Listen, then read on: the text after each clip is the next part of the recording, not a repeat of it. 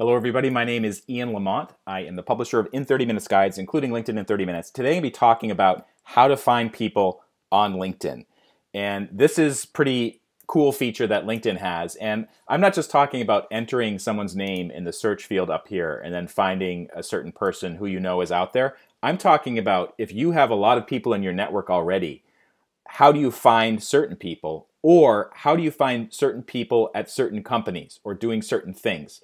And actually, the search features are really, really good for this. So here's what you need to do. Go to linkedin.com, click on My Network, and then click on Connections. And you can see I have quite a few connections here. And the problem is, like if I'm searching for somebody in particular, I have to scroll through nearly 700 people to find somebody. And, let's say that there's a situation where maybe you met someone at a conference last year. You don't quite remember their whole name, but you remember the company they worked for, and you need to find them. So the first thing you can do is just search by name. So let's say that I'm looking for someone named Mary.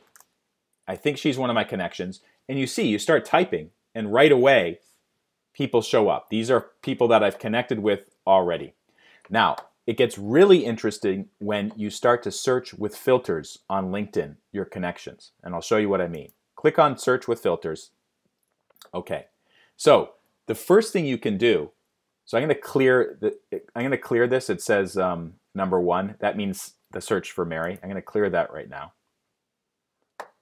And here's the filters that I can use. So the first thing you can do is you can select first or second degree connections. First degree connections are the people you've already connected with. So the 670 people I've connected with. I'm going to use that. Locations.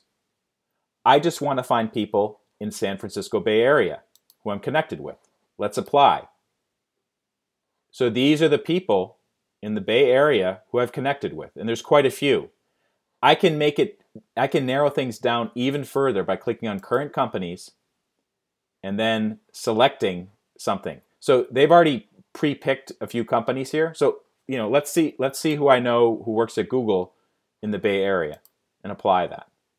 So right away, the folks who I know who work at Google, they're showing up right here.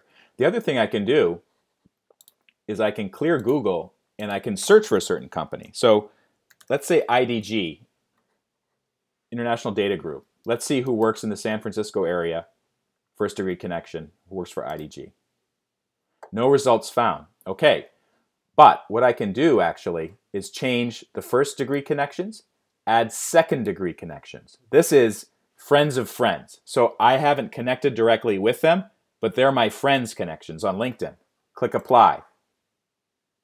Okay, all of a sudden, all these folks who show up, I don't know them exactly, but they're friends of friends. And actually, if I do want to connect with them, I can say, oh, hey, you know so-and-so, and I know so-and-so, and, I'm trying to get together with somebody who's experienced with this particular topic. So this is a way you can kind of break the ice. This is how you can find certain people, not only in your connections, but also your friends of friends, which can be really useful for either connecting with new people or tracking down somebody who you need to get a hold of, and maybe you don't remember all the information, such as their name or maybe even where they live, but you do remember the company that they worked for.